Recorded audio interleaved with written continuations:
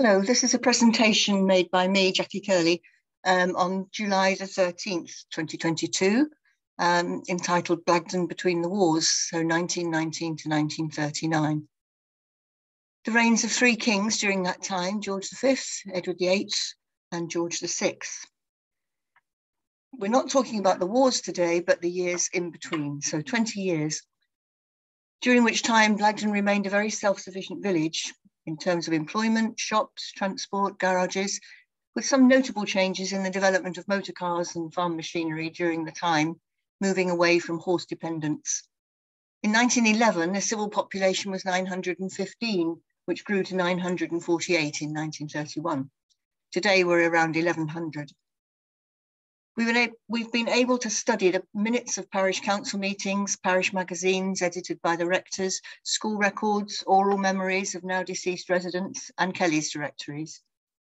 In 1919, there were also, as well as St Andrew's Anglican Church, Wesleyan and Baptist chapels, which by 1939 were described as Methodist and Baptist, but still going strong.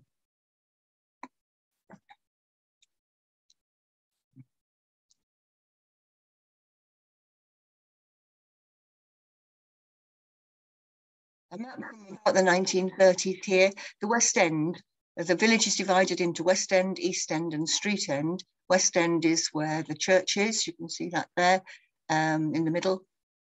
The majority of the shops now. If you look at the bottom of the picture, you've got the Seymour Arms there. And if you come down off the hill past the Seymour Arms, you'll go on down past what is now the village shop. The George Inn that used to be opposite, now George House. You can either turn left and go on towards Weston-super-Mare, or you go on down the hill, Station Road, and you'll come eventually to the lake. The East End, which is where the school was, much more of a farming area, fields and pasture land, orchards too. But you can see on the right-hand side, the newly built council houses, which were put in 1928, post-war therefore. Not much else in the way of development, although there were 4 houses just here where the cursor is, built by the Wills estate in the early 1920s. All of the other areas, Score Lane, the Score as it's called now, where there's now a lot of housing, those council houses and others were built after the war, so 50s, 60s, 70s. I've divided the 20 years into roughly 5-year chunks. And so in 1918, you've got the right to vote for most women over 30, not all, the signing of the armistice, dedication of the memorial chapel in memory of the men who died during the war in the church, and Kelly's conveyances to Bristol. It names certain people, Jacob Lyons, who went on to be a very well-known carrier with his buses, George Fear, William Stoll, and in 1920, in April, military conscription was abolished. Moving on a little bit, the sports clubs were combining the use of the mead as a recreation field. So we had cricket and football, and later the cricket joined the hockey at the Park Field opposite Coombe Lodge Gates. St Hugh's Charterhouse was restored. The Bristol Tramway Company's motor buses ran to Bristol 7 times a day, rather more than we have now. And in 1923, on the 11th of November, Armistice Day, the dedication of the book containing the roll of all the men who served in the Great War was placed in the Memorial Chapel. The Memorial Chapel on your right there, lots of the vestments, the hangings, the hardware, if you like, was all given to the St Andrew's Guild, who were putting it all together, made by many of the people in the parish. The church itself, as you'll see on the left, at this time had no rood screen.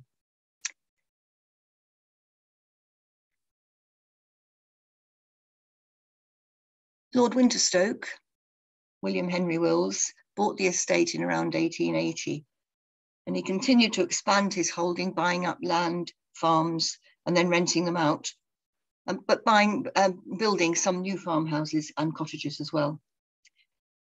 They were often built with this style that became known as the Wills estate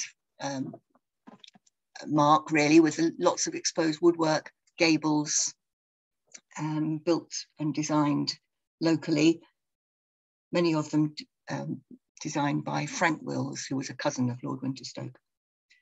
Lord Winterstoke had the church rebuilt in 1907, and the rood screen and the old altar table were removed. The screen actually ended up in Buckham Church, and the altar was found eventually in Nailsea Court and gifted back to the church in 1932. Lord Winterstoke actually died before our period in 1911, and as he had no sons, a cousin, Sir George Alfred Wills, who lived at Burwalls in Bristol, inherited the estate. He never became a lord, but he was made a baronet in 1923. He was a great philanthropist, both in Blagdon and Bristol. In 1919, he and the Bristol Water Company, which had bought lots of farmland, including dwellings as a buffer for the reservoir, were the major landowners. This is a photograph of the old Coombe Lodge in Lord Winterstoke's day. And the estate provided much employment in the village, both in the house and on the land. In 1940, for instance, there were 43 employees just on this area alone. Although this picture is from before the war, it's rather a nice one, and it was probably taken in about 1913. And it shows the outdoor workers of the farm, although apart from the butler, who's on the left, bailiff on the right, blacksmiths, carpenters, gardeners, all there in the stable yard. Most of those men were probably been exempt from serving because of their work on the estate or their age. They would have been too old. After the war, many of the large estates found it very difficult to still exist. They couldn't get enough workers, and they were too expensive to run. One of those was Hazel Manor above Compton Martin.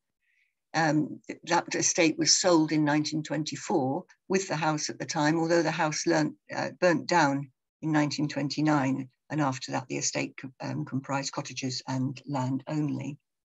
The Mendip Lodge estate up in the woods above Langford was also sold in 1923.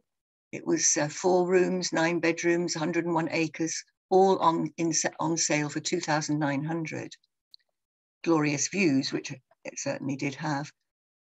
It was bought by the Wills estate, who owned it for many years. And some older people may just remember the former Mendip Lodge roundhouses, which were down on the Bath Road.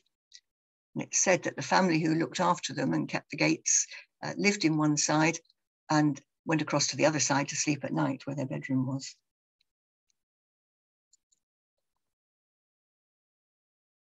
One of the great changes during our time was the motor vehicles allowing people to leave the village much more easily.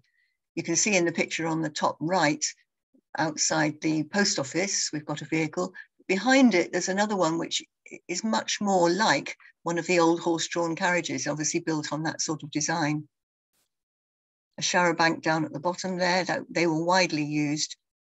All the various clubs had their outings, Sunday school, Mothers Union, bell ringers, choir, all the sports clubs, and they would travel some distance for their annual days out. This is the one of the football team, which became very successful. In 1921, they obviously won a cup there, you can see, and there's their vehicle that they were using. Milliers and Sons of Rickford were the local builders, and they built several of the buildings for Bristol Waterworks, BWW there, yew tree cottages, which were built for their own workers in Garstons, the engineer's house down by the pumping house, and the inspection house. Millier gave his workforce annual outings from 1899 onwards. And they went somewhere different every year. This particular one shows a visit to the River Dart and Dartmouth. Alfred Millier is there on his motorcycle on the left. He also had one of the first cars in the area. In 1933, The workers and their wives left by Sharrowbank to catch the night train, first class with supper from Temple Meads, up to Blackpool, where they spent the whole of the next day. And then they got back on the night train to get home at about 7 a.m. in the morning. Quite a trip.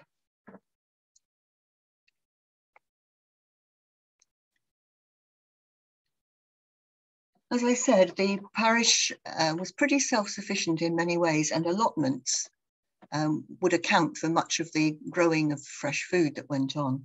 The parish council were responsible for the allotments, would rent them out, and there were certain rules that they would put in place. During the war, the Ministry of Agriculture also decreed what could and couldn't be grown.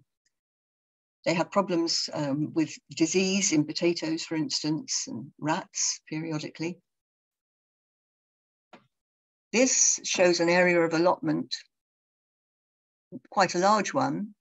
If you're familiar with the village, you come down off the hill, down the street end, down towards the Seymour Arms, which is down here. There's a little cut through called Liberty Lane here, which meets up with the bottom of street end, and the Bath Road runs along in front of the Seymour Arms and turns fairly sharp right down through the High Street. All of this area here is allotments, which was later sold in 1933. It had been glebe land. It was sold by the rector of the time and later built all over. There were other allotments too. At the bottom of Grib Lane, where the new cemetery is, there are still allotments, but they were over a much larger area at one time. They were owned by the Wills estate. Parish Council were responsible for or liaised with lots of these services.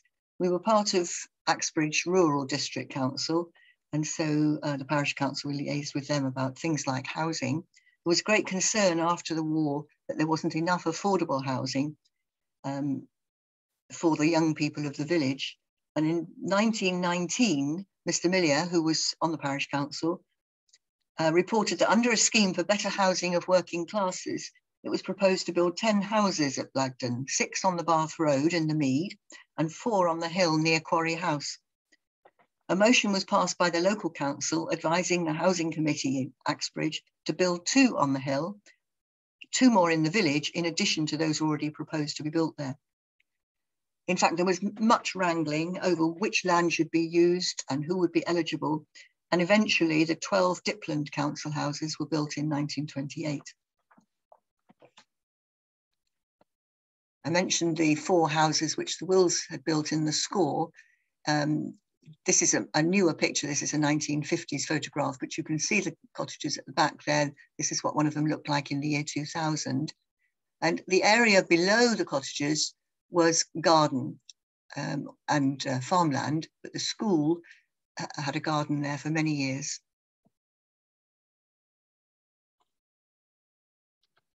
We go back to the services. The refuse was dumped at the bottom of Grib Lane. That caused considerable worry over when it was taken over by rats, etc. And every now and again it had to be rolled in.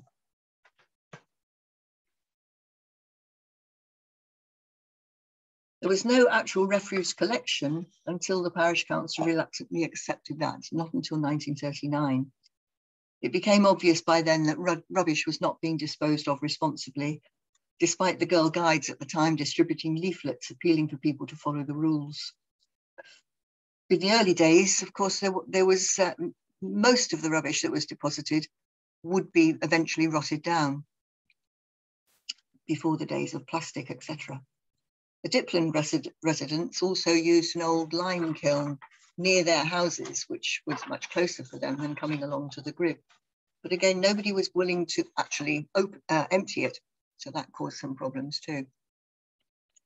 Water, there were constant problems with water supply, although you would think there would be a lot. Ours comes from the top of Mendip Springs, not from the reservoir. And the water supply to farms was often under question, and why was there not enough coming through? Why was there so much wastage from the tanks on the top, etc.? Standpipes were introduced in 1908, but mains water to homes only in the 1930s when people could pay for their linkage. There were 5 fire hydrants in place, right, from 1927, but no actual fire engine. Combe Lodge had its own engine cart, which carried water, which could be borrowed by the village if necessary. Sewage, although there was a sewage works which had been built by Bristol Water for their pumping station, and some sewage was pumped that they didn't want going into the lake, the main sewage scheme for the village didn't come about until about 1930. It was cost quite a lot of money, and the parish council asked for an application to be made to the Unemployment Grants Committee. The Dipland houses in 1928 had been built with a sewage pipe which passed across the Grib Lane allotments and down to the treatment works.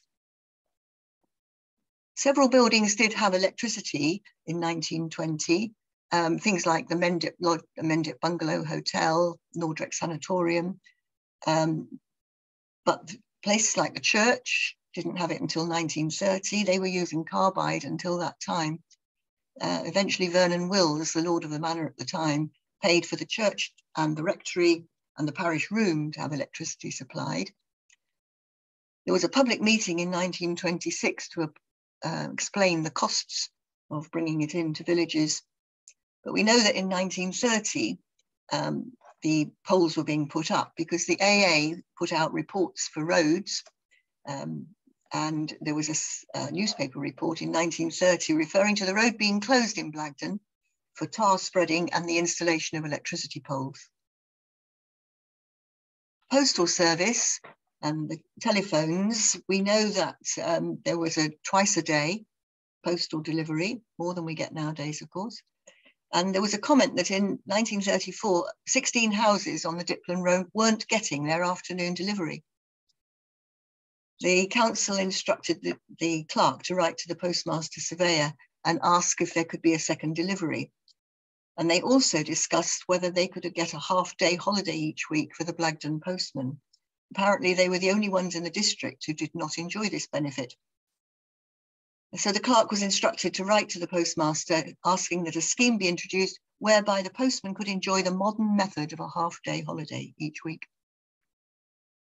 Although individual people did have telephones in 1927, it wasn't until 1932 that the automatic telephone exchanged and the unattended kiosk were put in place.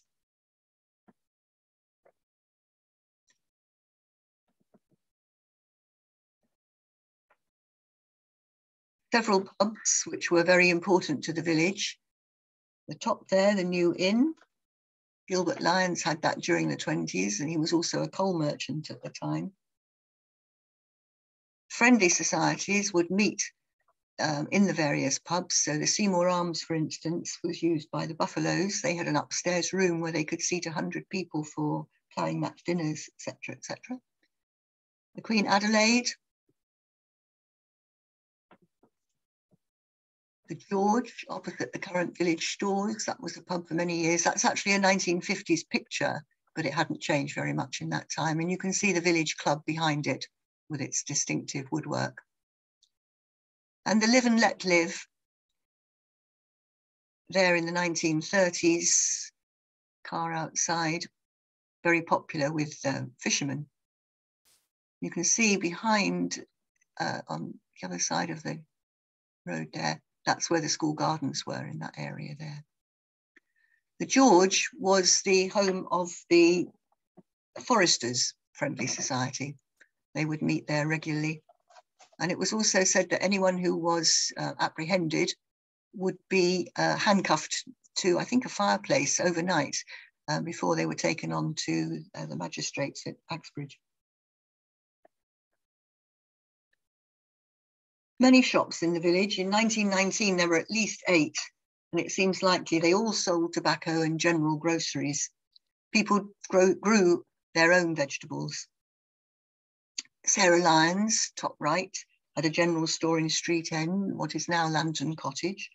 And the Lyons family then became carriers. Jacob Lyons used to park his bus up there opposite the shop. and then they moved down to Mendip Garage on Street End. Redwoods on the left was the main village stores. They sold almost everything. Grocery, ironmongers, drapers, outfitters, feedstuffs, washing machines. Donald Cole, who later ran the shop, much later after the war, said they sold everything but second-hand coffins.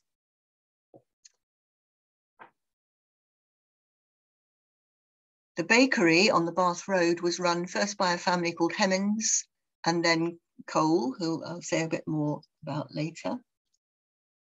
And Sammy Sampson's shop, as it was known, opposite the tennis court, was the newsagents, probably sweets and things as well. The shop is now called Highgrove, and Mr. Cecil Sampson's father was nicknamed Boots, but he was bedridden. His bed was in Sammy's shop, and when the men went for a haircut, they had to kneel down by the side of the bed for him to cut their hair, and he kept a flagon of draft beer tucked under the covers between his labours. Apparently he had a hand-propelled wheelchair. One day he was given an outing to Weston by having his wheelchair towed behind a steamroller all the way. Opposite the village club, we had the Cobblers, Ash was in here, and then Wiggly's Butchers is just beside them on there, and the post office a little bit further down. The Dainty Stores was along them in the narrow section of High Street. They sold sweets, provisions, tobacco. Bert Young here, seen with the estate lorry, is outside the shop next to Hannah Moore, the white one here. And this is what is now called the Upper Barton. And you can see it was a shop with windows right out to the pavement, which is no longer there. Well, they are no longer there. At one time it was run as a fish shop and a grocer's. Sovereign Cottage, bottom right, was also a general grocer's shop. There were two sisters, the Durban sisters, who ran a shop in Cherry Trees, as it is now, on Church Street. And when one of them married a Mr. Cryer, she moved to Sovereign Cottage and set up a stores there as well. There seems to have been room for any number of stores. The story about Sovereign Cottage, which is well known, is that in 1927, there was a fire. At that time, there was a Mary Ann Filer living there who hoarded her sovereigns under her bed. And during the fire, they all rolled down the road. And the house obviously became Sovereign Cottage later on. By 1939, many of these businesses remained, and you could also find almost every other trade you might need. So Wilf Saint was at the bottom of the Slad-Acre making leather goods.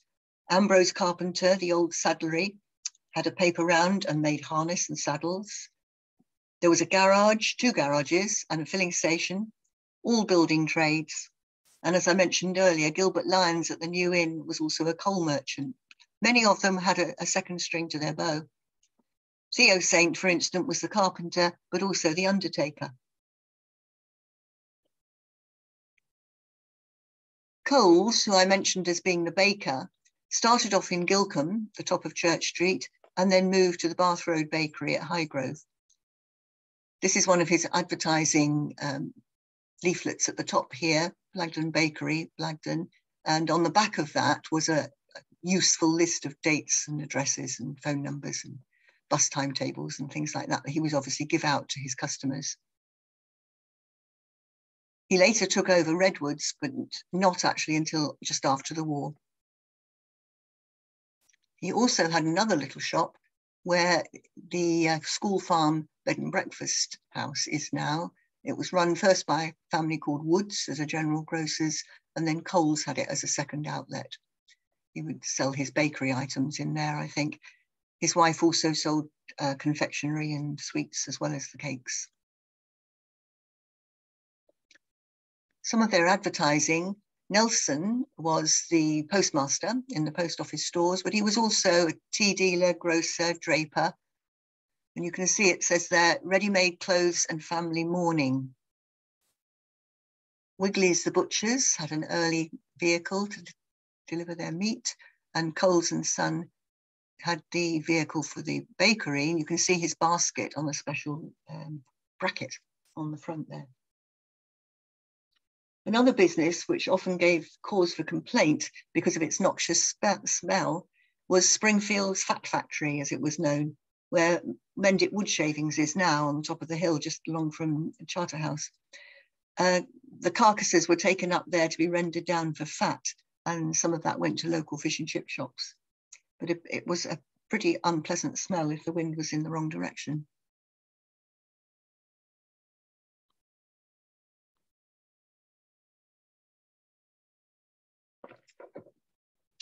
At the beginning of our period, we had Reverend Lambrick, who did a great deal of work for the church and also kept a very valuable diary of what was going on in World War I. And we've published those since in magazines in the centenary of the First World War.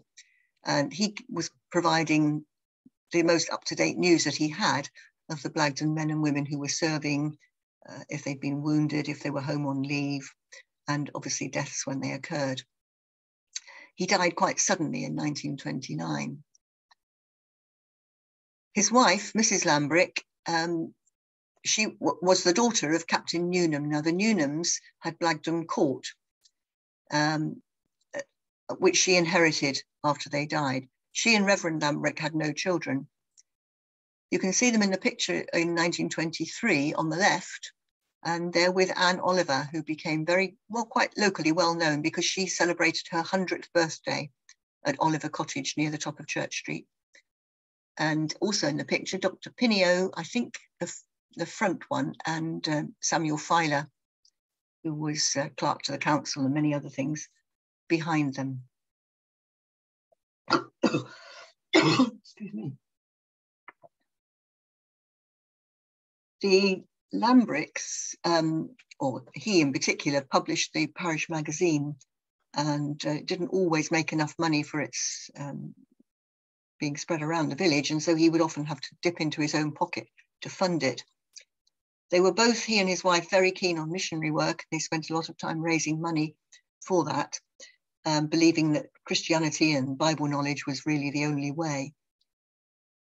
The magazines included fairly long, dense articles on religious matters and the church seasons, people going to church or not going to church, but it also included reports of local clubs and societies, and their accounts would be published in these magazines. Also details about fundraising events and entertainments. And there were many clubs and societies. As you can see there, a huge range. Sports clubs, those linked to the church, bell ringers choir, choral society, there was a band, guides. The St Andrew's Guild were important in that they were put together to raise funds for the Memorial Chapel. And there was also a Meccano club. In 1920, there was a new society set up, a Blagdon Recreation Society. It was there for the recreation and amusement caterers. They were to provide opportunities for the holding of sports of all kinds. They had the support of Sir George Wills, and with that they purchased the mead grounds from Mrs. Lambrick, who by this time had inherited Blagdon Court, and they issued shares, 2,000 they hoped to issue at 10 shillings a share. And on Whit Monday in 1921, there was an alfresco concert with the Chew Valley Band, and the newly acquired field was used for sports and dancing in the evening. In 1923, the first Blagdon and District annual school sports took place. And various sports societies were very actively, regularly playing teams from other areas. Unfortunately, in 1924, through lack of support, financially, I imagine, the mead was sold back to Sir George Wills, and the trustees were set up to rent the field from him. But 2 years later, the trustees had to relinquish the land and dissolve their committee, and the Coombe Lodge Estates would take it over. And this was the case until 1937, when Lady Wills gave the mead to the parish as a Silver Jubilee memorial. The local dramatic society didn't put on its first play until 1935, but there had been visiting players, a mummers group at Christmas time, and lots of the groups that put on fundraising activities included some drama, some poetry reading, some singing as part of their fundraising. Lady Constance Mullison was quite famous, and she became very well known in the village for quite a while. This picture is of her in 1929. She rented rooms in initially Walnut Cottage with the Lyons family, Walnut Tree House, sorry. She later moved with them to the new Glen Sheen, which was built at the top of the High Street in around 1929-30, and had a room there with them for some years. And then they bought Walnut Tree House, and again, she would come periodically to the village and stay with them. She travelled all over. She wrote plays, and she was an actress too. And she did help with some of the village productions. She wrote several books. One of them, written in 1931, describes life in the village at that time in a quite interesting way. There was also a minstrel troupe of about 12 members who used burnt cork to black up, and a brass band. Sir George Wills loaned £500 for the 22 instruments, and they had about 20 members. They used to play in the flower show tent in the evenings, among other things. The flowers would be removed apart from the Wills display, which was in the centre around a rostrum, and the band played from there. Sir George also loaned the Choral Society money to buy a piano, which was gradually paid back over the years with entertainments with the view to raising money for the piano. Some other organisations, we recently had a talk about friendly societies, which had many members and were there to help during times of sickness, particularly in years prior to our period. There was a temperance society, League of Nations had a branch, and the missionary societies included the Society for the Propagation of the Gospel was very active. The British Legion also.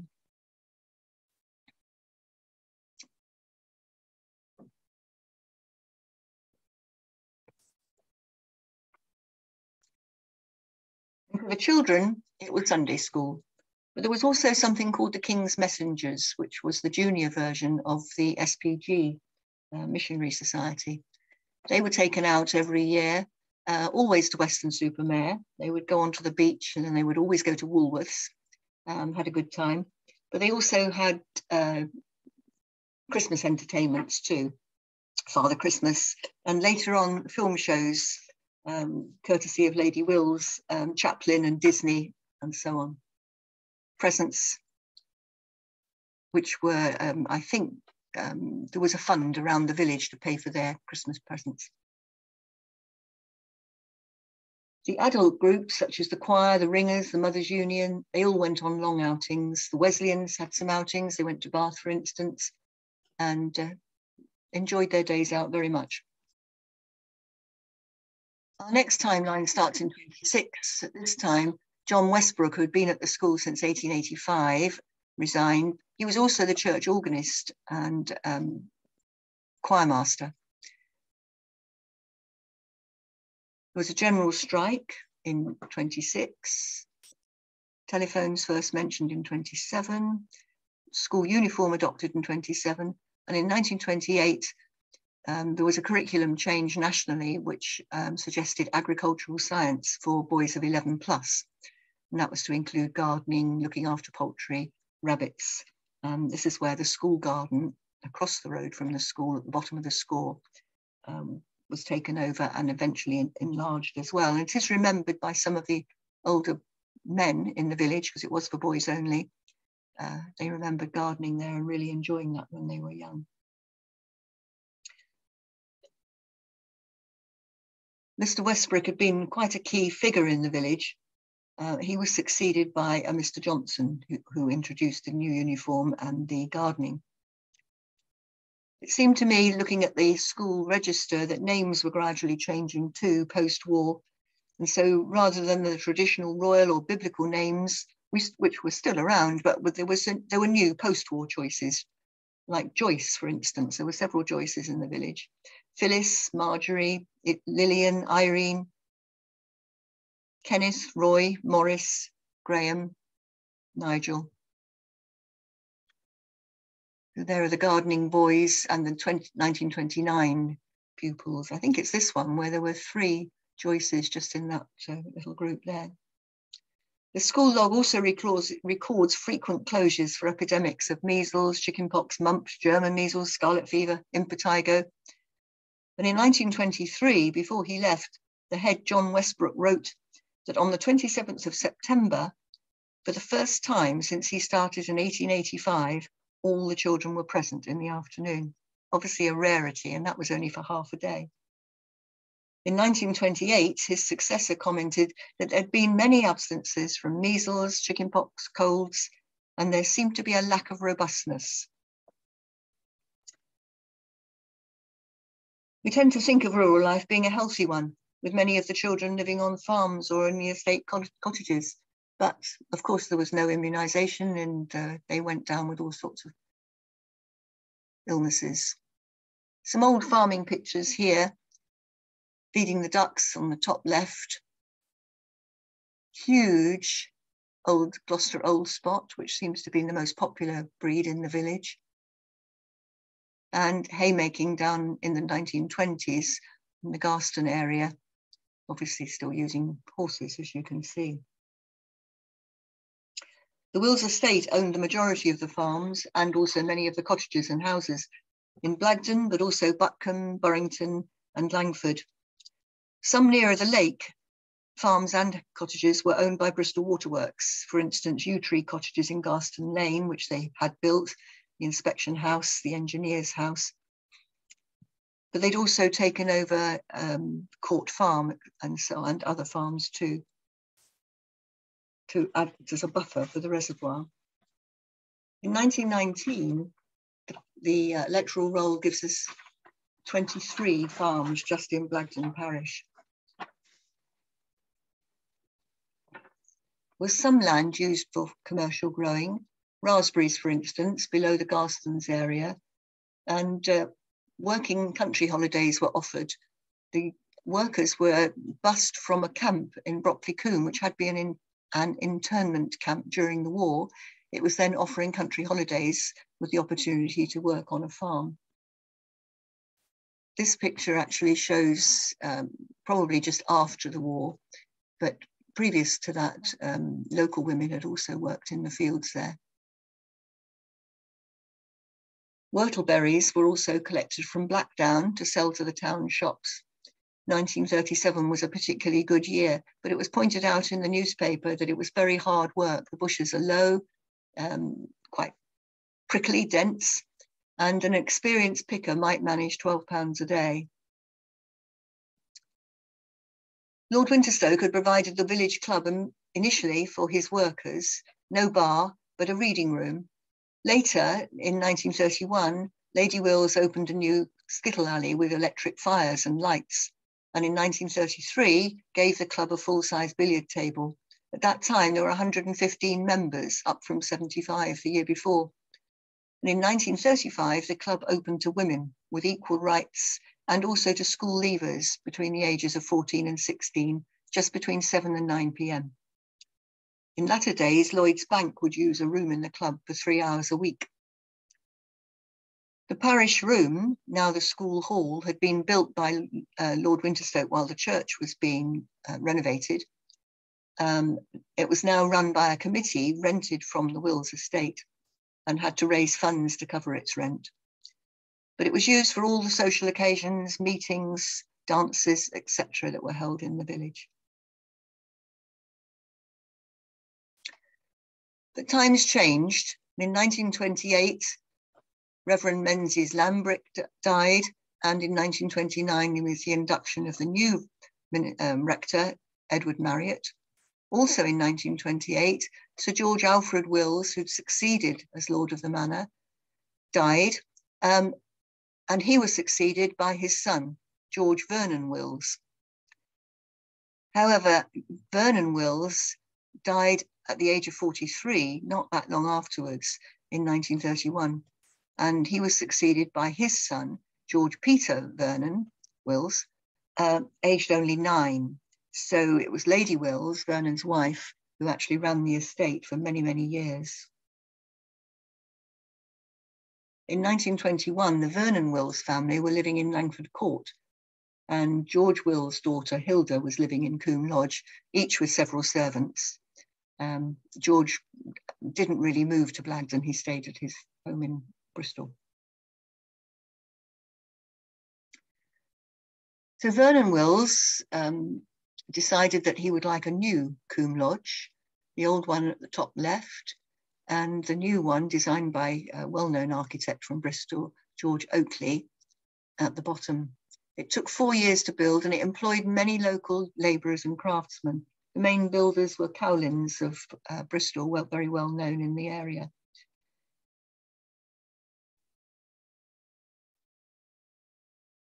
Vernon Wills never actually lived in the new house. He died while he was still living in Langford Court. And of course, Combe Lodge is now a wedding venue, conference centre, and the Wills family are back in Langford Court. Lovely picture of the drive being made. You can see that there is steam power, there's a steamroller there, but also I'm pretty sure a horse in the background there. Lots of manual labour, so this accounted for a lot of employment in the village during those 4 years in particular. Our next timeline starts from 1930. Amy Johnson flew, electric lights, the railway closed, and we start hearing about unemployment, 3 million in 1932. There was a road traffic bill with tests in 34, and Nordrak Sanatorium would cease to exist. And that again had employed a lot of local people.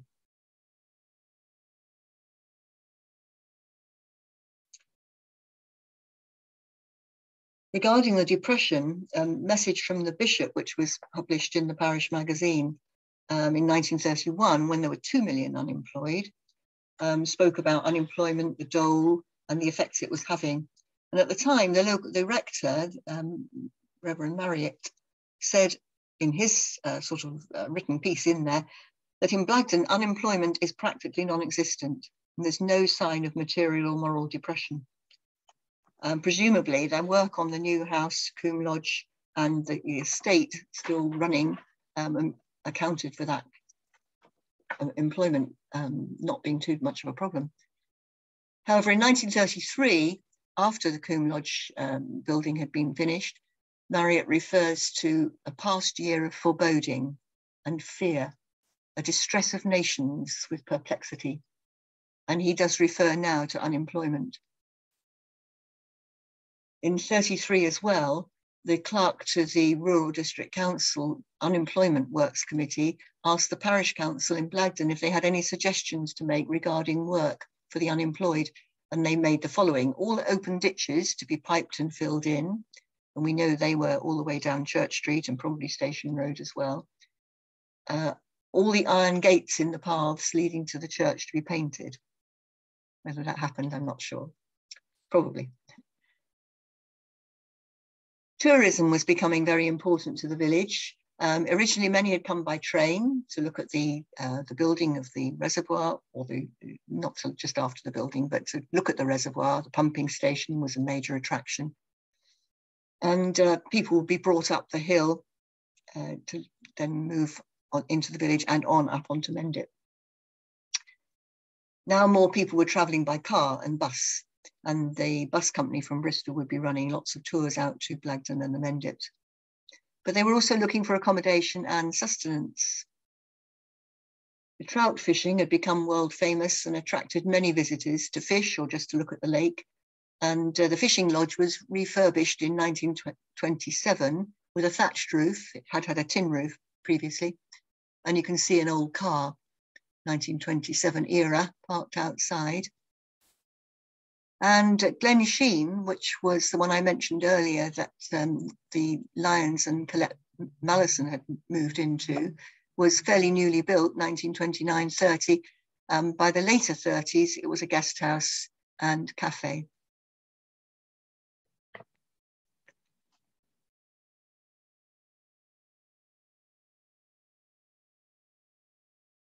The Mendip Bungalow Hotel, which became very well known, it was advertising holidays and accommodation from the 1920s. It had electric light and the fresh air of the Mendips, wonderful views. There was also the West End Cafe. This is where Mrs. Jaggard lives, in the narrow part of High Street. It became a temperance hotel as well. And then there was the Lake Restaurant and accommodation in the village, opposite Court Lodge, where the history group meets. And they were offering both accommodation upstairs and food downstairs. That was built by Wills initially as a restaurant for his workers. When it closed as a restaurant, they continued to take people upstairs. So the accommodation continued.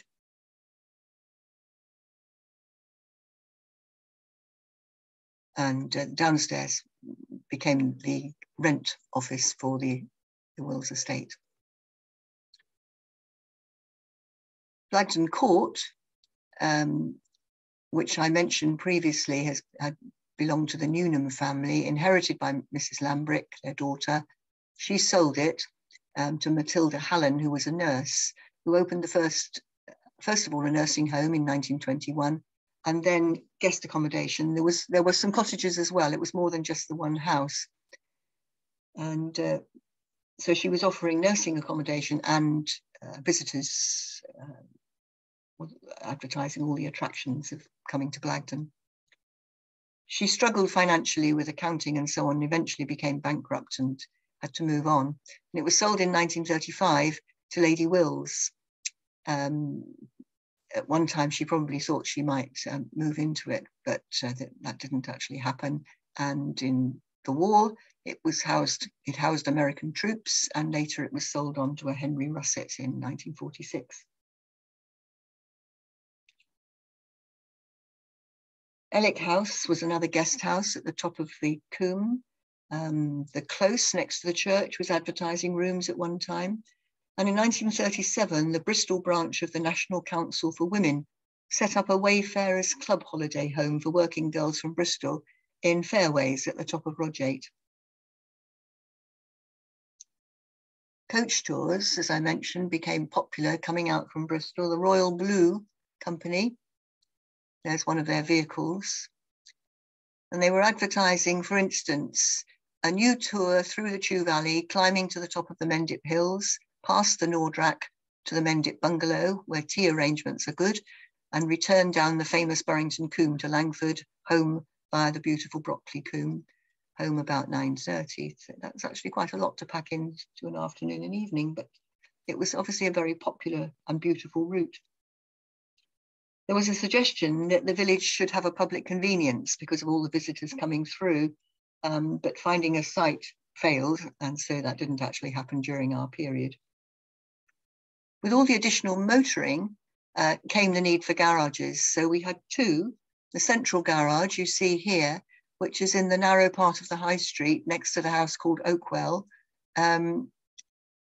The old parsonage is on this side here behind the trees.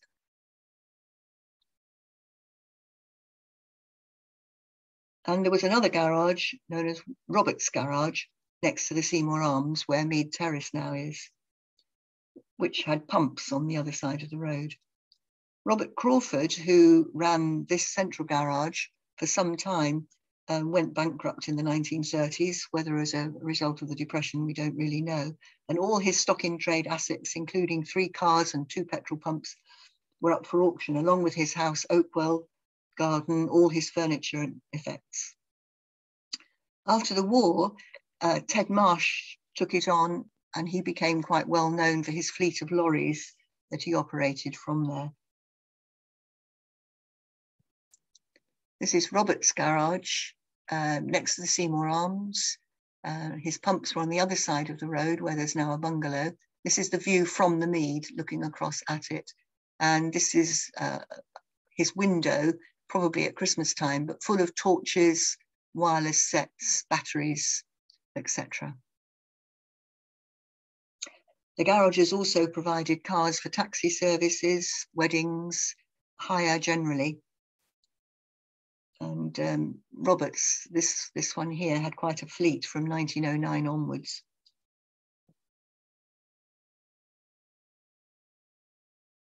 Now the Mendip garage, which this is a much more modern picture of it, clearly.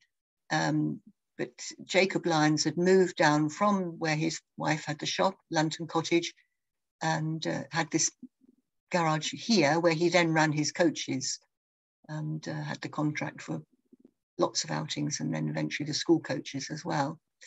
This is one of his charabancs. And this is his daughter, Olive Irene, who drove lots of the coaches. And in 1929 was the subject of an article, very patronising article, I might say, in one of the local newspapers about how this young woman not only drove motorbikes or rode motorbikes, but she drove the charabancs, and she was a very down-to-earth character. Jacob Lyons had his first charabanc in 1913, so very early on. A rather nice advert from 1936 of some, oh, sorry, I'll go back one, some cars that were for sale. I particularly like the 1929.5 Morris Oxford that was able to tow a trailer and a caravan. But the one of interest to us really is the one at the bottom, which was being sold by Redwood, the family in the main stores, a Morris Cowley Saloon, 1928. That's at the bottom, something like it would have looked like.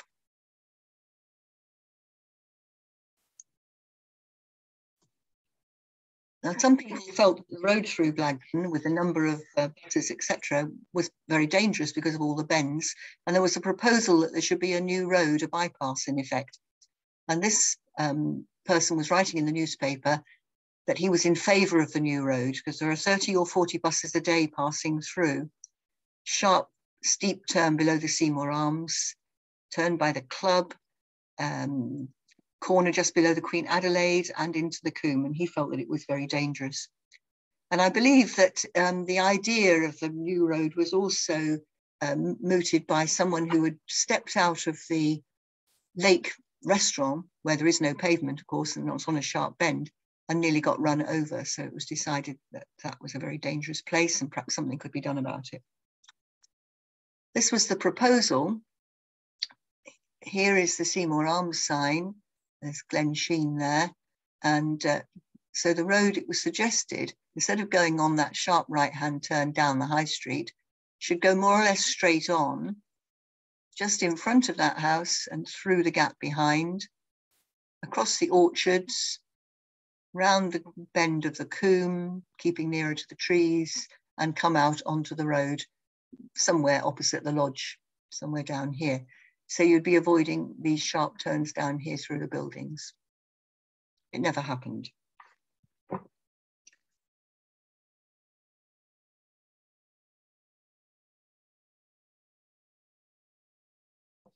Also, concerning the roads, it was suggested in 1929 that in future main roads could be tarred with granite chippings instead of using sand to surface them, which had been the case. But the local parish council thought that that was not very suitable for Blagdon because of the hilly roads, and it was proposed that they still used sand instead of granite chippings on the steeper parts of the roads. But we do know that, as I've mentioned before, that in 1930, the road through Blagdon was closed for tar spraying. The tour of the Mendips had mentioned passing Nordrack, and here is the Nordrack Sanatorium, a large house with lots of chalets built in its grounds. Started in 1899 for treating people with consumption and tubercular diseases. Set up by a Dr. Roland Thurnham, who'd been successfully treated himself for TB at a Nordic sanatorium in the Black Forest in Germany. Patients were asked to bring chairs of their own for sitting outside and warm clothes. They had a wireless in their rooms, and they were paying 7, 6 or 5 guineas a week, depending on their room, and possibly for many months. So they were people with some money.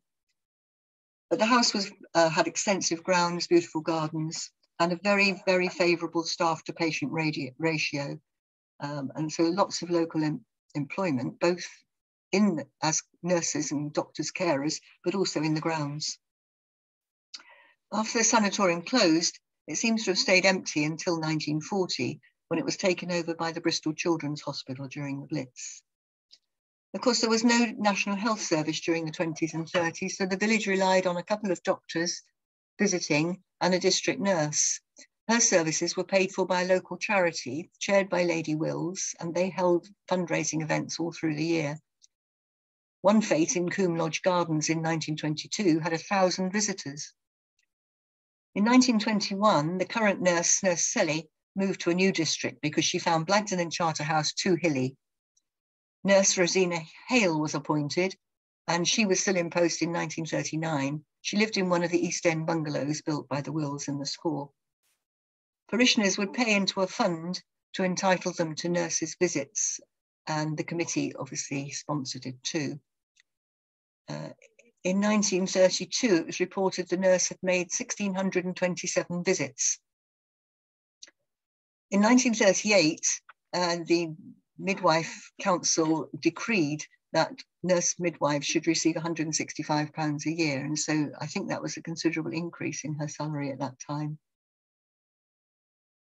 As an intriguing aside, in November 1925, a Dr. Cool Hibbert, possibly a school doctor, prescribed chocolates containing iodine salts to prevent goiter to girls at school aged 10 to 12. During the 20s, the doctors were Dr. Pineo and Dr. Melvin, and they set up surgeries in Blagdon homes. Dr. Pineo in the old farmhouse belonging to Walter Bath in Church Street, and then in number 1 High Street cottages, the Wills cottages just below the Adelaide. Dr. Melvin used Redwood Cottage in Mead Lane and a room in Tommy Brunt's cottage on the junction of Bath Road with Liberty Lane. Friendly societies, which we heard more about recently, were still operating. Some were now helping to operate the National Insurance Scheme, which started in 1911, whereby employers paid stamps for their employees, which entitled them to sick pay, but I think not a pension. But in the 1930s, there were other clubs operating: a thrift club, which paid out to its members at Christmas, a Rational Association Friendly Society, which had 91 members paying out in times of sickness. The Bristol hospitals were supported by the village. Their harvest festival services always supported them, and there were fundraising Alexandra Rose flag days in aid of the hospitals every year. A dentist came to the village once a week for a few hours. And in 1936, a hospital contributory scheme was set up. The idea was that members would pay a penny for every pound of earning, and that doctors supporting the scheme would give their services free. There were other weekly contributions which could be made on a sliding scale for free hospital treatment, or to cover a family, or to receive cash benefits if you weren't able to work for 6 weeks. One of the charities supported by the village was the Waifs and Strays. Seems a very antiquated term to us now, but it provided homes for orphans. Daisy Wood, a woman who lived in the village for a lot of her life up in Swiss Cottage, the daughter of Frederick Wood, who was a very well-known solicitor, raised funds for this and many other charities. She was a very busy woman. People would have collecting boxes in their homes, which she would take in annually. And the village between them funded a cot for a baby or toddler in the Bedminster home. As the children grew older, they moved on to another home, and then the Blagdon cot would have a new named occupant. As with many of the other charities, dances, whist drives, concerts, and drama were always popular ways to raise money. Annually, the children held a flag day for something called the Police Court Mission. This was actually funding a home in Bath for 30 delinquents. Apparently 100 would pass through in a year, and according to the rector, who felt it was an excellent scheme, only a few failed to make good.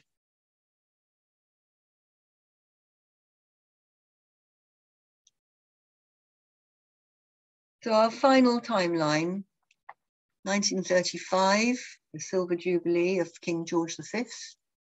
In the same year, the dedication of the chancel screen and candelabra, I'll come back to in a moment. In 1936, the funeral of George V, the abdication of his son Edward VIII, George VI succeeded, and in 1937, Coronation Day. And then we know that the war came soon afterwards.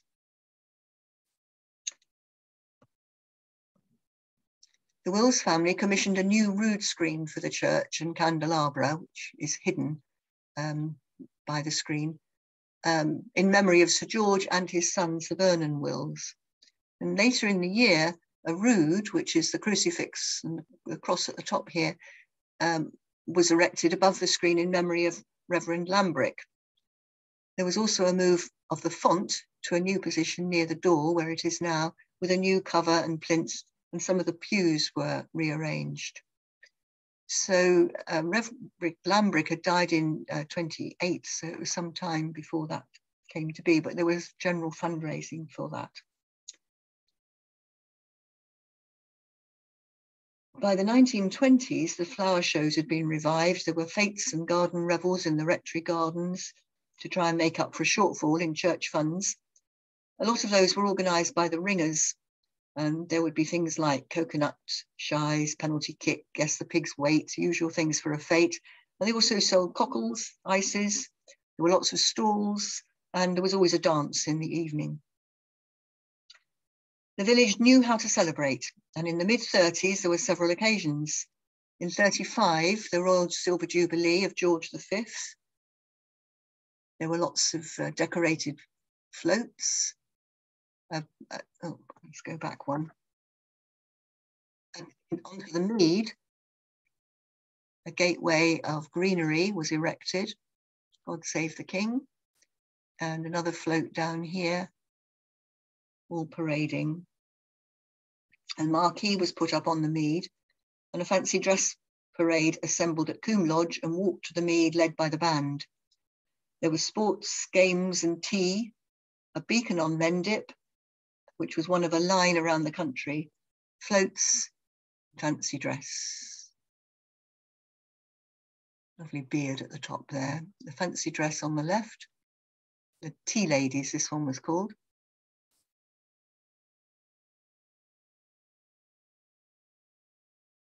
There were suggestions for a permanent memorial, depending on how much money was raised for the Silver Jubilee, including a swimming pool for children, a recreation field, a system of public lighting, an ornamental garden on Blagdon Hill.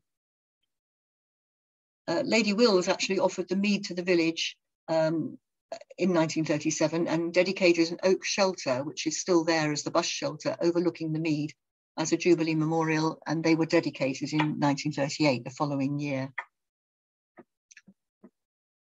Beacons were built up on top of Blagdon. You can make out the size of them from the small figures climbing up and down. And coach tours would come out from Bristol to climb Blagdon and view the line of beacons. The Blagdon flower shows had been running for 50 years by 1935, so very well established. Major event, and lots of photographs do survive. There were competitions of all sorts, 50 classes. One year, the children exhibited 400 queen wasps and 3,000 white cabbage butterflies in the pest class. After the judging, the marquee was always used for dancing in the evening. You can see there were lots of different fair type stalls there. Bert Gallop of it says Fir Tree Farm, that's wrong, it should say Yew Tree Farm, had his exhibition of vegetables. And this, I think, is Ted Marsh in the centre with his carrots.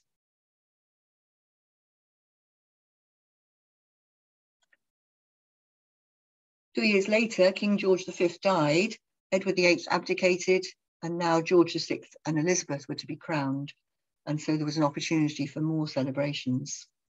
The Silver Jubilee Committee reconvened, and now they organised a united service on the mead, fancy dress including 9 classes of comical or historical characters, a British Legion tableau entitled The Village Blacksmith, sports races for all ages, a meat tea for adults, cake tea for children, and every child under 14 to receive a mug filled with chocolates.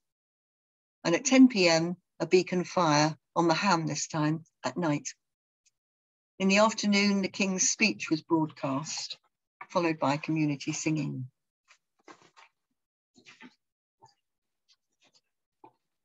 But over these years, it was becoming obvious that Europe was in trouble, mentioned several times in the parish magazine, and our final slide, gas masks being distributed in 1939. So some parallels with our own situation today. We've just had the Jubilee celebrations, but we also have war in Europe. A fascinating 20 years. And my thanks to Sheila Johnson in particular, because she has provided so many of the bits of information, the pictures, the photographs, the paper cuttings, and has a wealth of knowledge about the village during this time. So thank you to Sheila and Andrew Addicott's archive too. Thank you.